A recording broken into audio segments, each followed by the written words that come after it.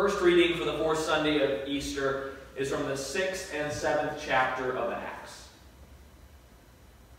In those days, when the number of disciples was increasing, the Grecian Jews among them complained against those of the Aramaic-speaking community, because their widows were being overlooked in the daily distribution of food. So the 12 gathered all the disciples together and said, "It would not be right for us to neglect the ministry of the Word of God in order to wait on tables. Brothers, choose 7 men from among you who are known to be full of the Spirit and wisdom. We will turn this responsibility over to them and give our attention to prayer and the ministry of the Word." This proposal pleased the whole group. They chose Stephen, a man full of faith and the Holy Spirit, also Philip, Prochorus, Nicanor, Timon, Parmenas, and Nicholas from Antioch, a convert to Judaism. They presented these men to the apostles, who prayed and laid their hands on them. So the word of God spread. The number of disciples in Jerusalem increased rapidly, and a large number of priests became obedient to the faith.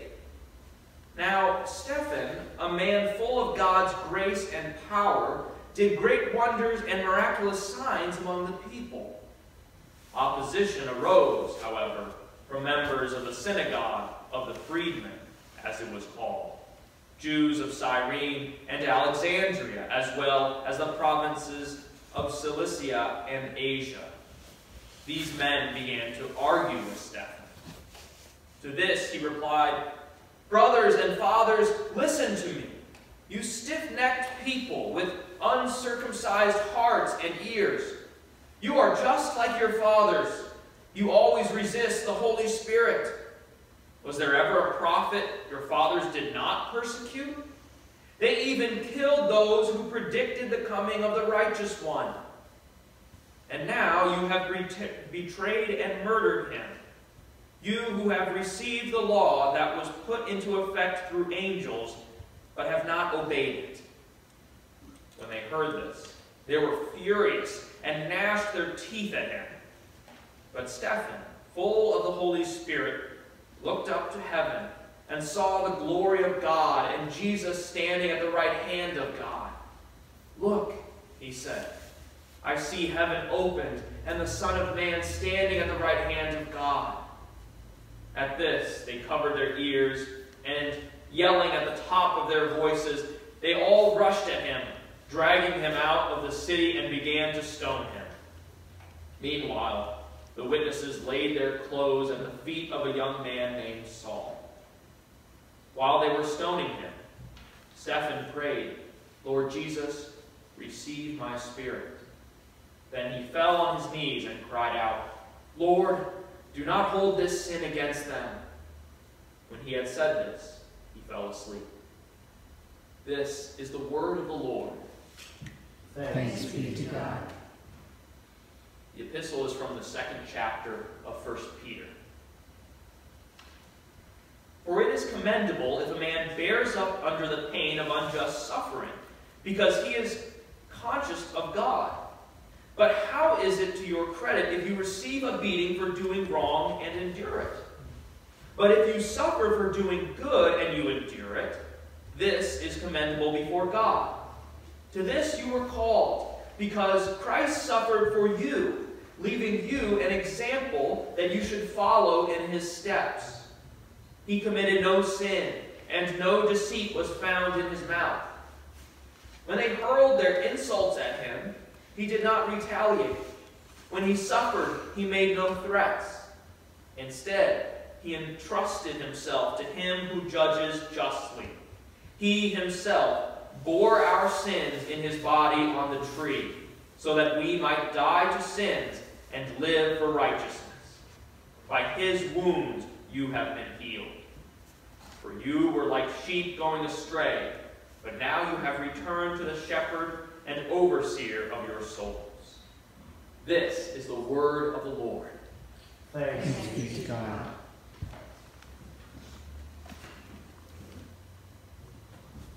We rise to the reading of the Holy Gospel.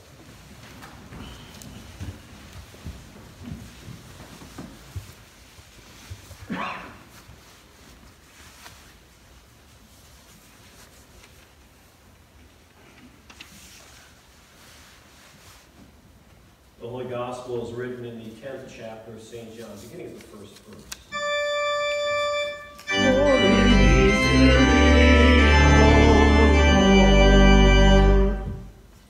Jesus said, I tell you the truth, the man who does not enter the sheep pen by the gate, but climbs in some other way, is a thief and a robber.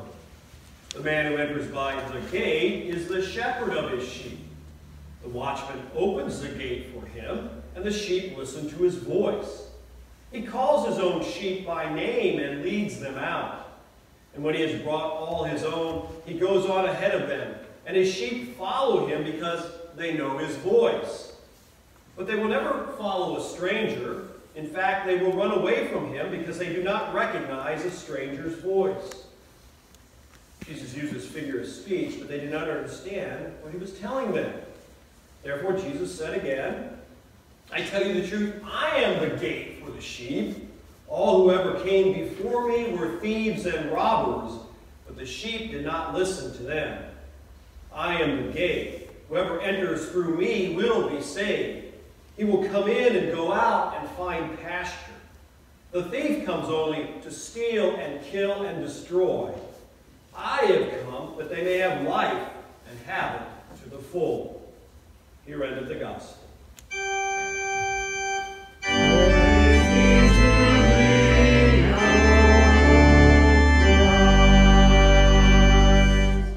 Grace, mercy, and peace to you from God our Father and from our Lord and Savior Jesus Christ.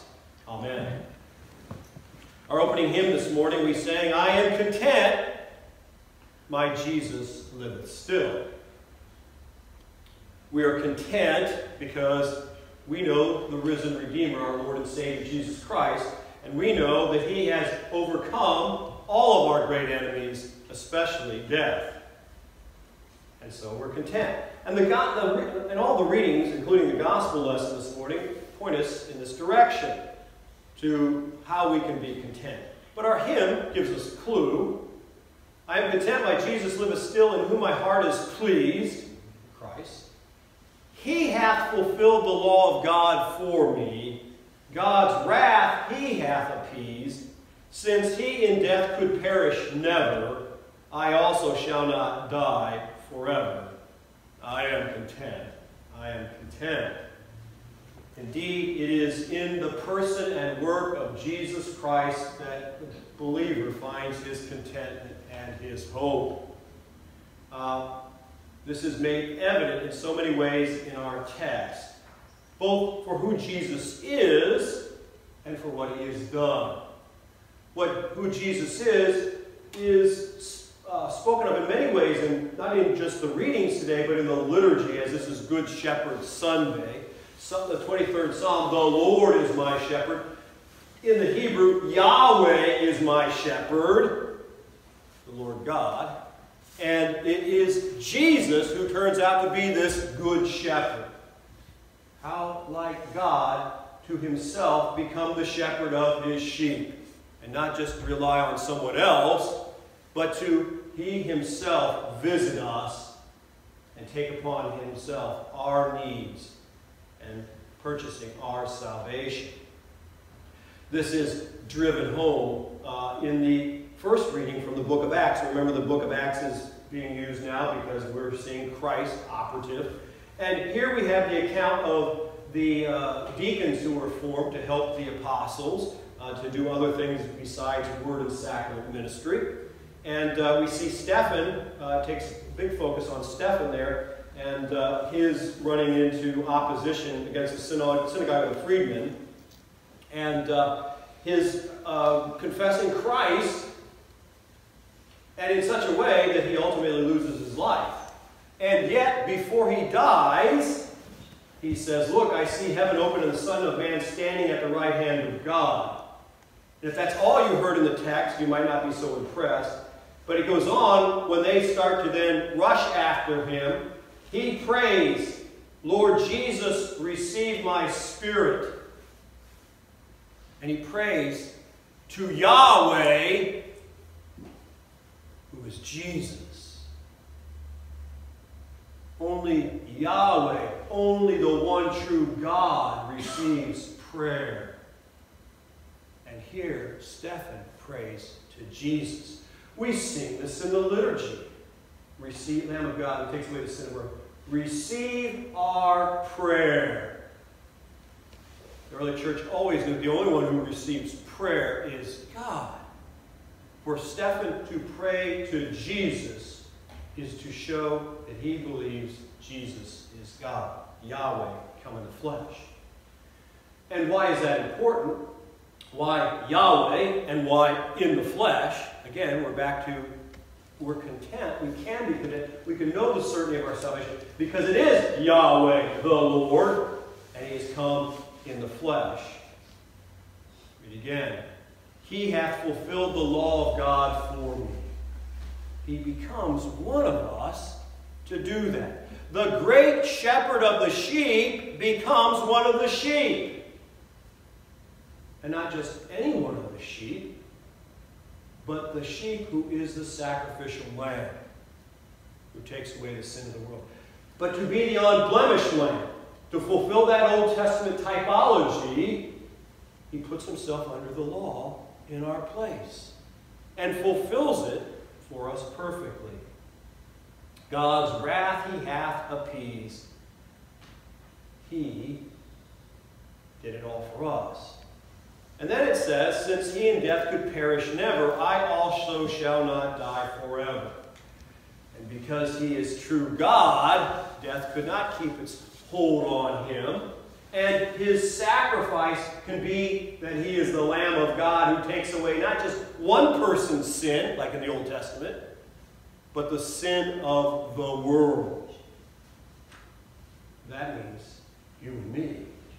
That means there is nothing outside of that he is not paid for and that is not covered in the blood of Christ. Indeed, even Stephen here shows us when he prays, Lord, do not hold this sin against them. Even what they do, Stephen realizes the blood of Christ can be applied to them. In our gospel lesson, Jesus makes the point of who he is. Now, remember I said at the beginning here that each of the series has a different section. And of course, we're at the first section. And here Jesus does not call himself the shepherd. That comes later in this chapter. He's going to say, I'm the good shepherd, right? It's a famous text, John 10. But here, he doesn't get there yet. He's building up to it.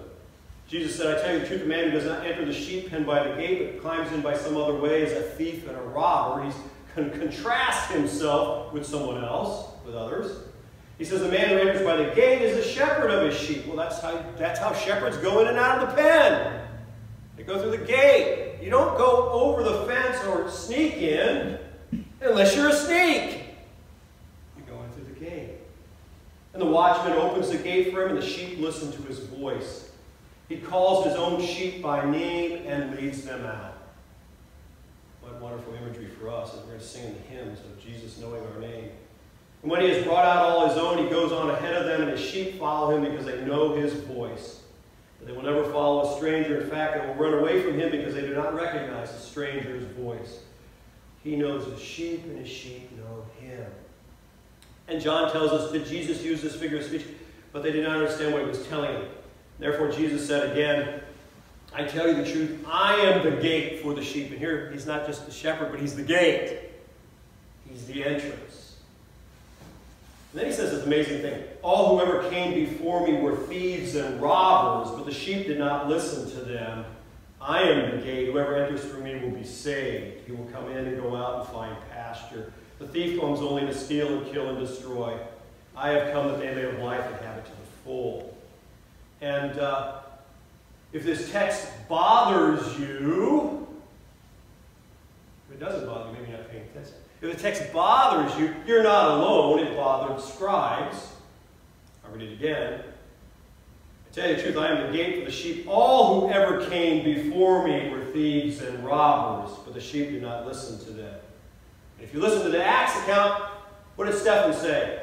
You stiff-necked people, you didn't listen even to the prophets. even the ones who proclaim the coming Messiah, the Christ. But here Jesus says, all who came before me. John the Baptist? Is he a thief and a robber? Isaiah? Jeremiah? The scribal tradition shows they had difficulties with this text. Some of the manuscripts omit the words, before me. All who came were thieves and robbers, talking about all who came over the fence. But the text probably is, the harder reading is, those who came before me. And I think what we have here again is, guess what? Dialectical negation. Yeah, you see it all over. Once you learn that, right? It's everywhere. He's not saying that they were. He's comparing himself to, he's the ultimate. He's the gate. Any prophet who was a prophet was only a prophet as they pointed toward him.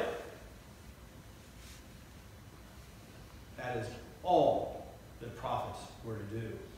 To point to this Christ, this Messiah, Christ. It's all about it. We heard that last Sunday, right? When he's walking on the road to Emmaus and he explains about himself from all the prophets and all the scriptures. And so how do you recognize a false teacher, a thief and a robber? Do they point you to Christ and Christ alone, or something else? Or someone else? Or your works? Or did you do this, or did you do that? But he is the gate. He is the one, whoever enters whom he will be saved. Because he is not only the gate, but he is the shepherd who became a sheep that he might be the sacrificial lamb that takes away the sin of the world. Because of that, I am content. Thanks be to God. Amen. And now may the peace of God, which surpasses all human understanding, keep your hearts and your minds in Christ Jesus always.